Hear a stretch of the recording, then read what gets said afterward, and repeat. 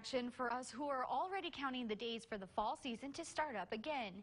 New Mexico State Aggies wrapping up its two-game season, which you'll remember they managed to set up just to get some game experience after the COVID-19 pandemic put a halt to the 2020 fall season. The Aggies at the Sun Bowl taking on Dixie State after losing to Tarleton State last month. Dixie State getting it started, Quali Conley for a 57-yard rush, darting into the end zone, putting the Trailblazers up on the board first. Dixie State up 7-0.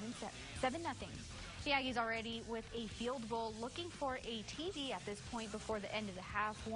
Weston Egan throws it 12 yards to Andre Bodison, touchdown, putting the score 14-10 at halftime. NMSU coming into the third quarter with a rushing touchdown by Jonah Johnson. The Aggies taking the lead over Dixie State 17-14.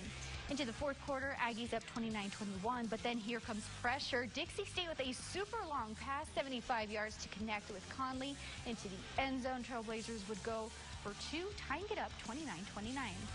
With 29 seconds left in the game, and the price is right for NMSU, Juwan Price with a 13-yard rushing game-winning touchdown.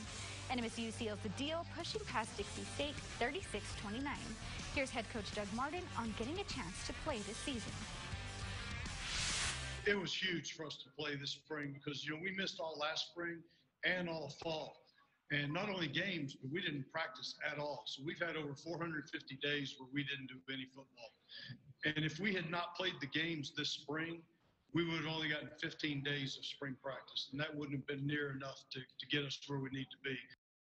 Martin also saying he thinks 2 spring games was more than enough because any more would be too risky for injuries ahead of the fall.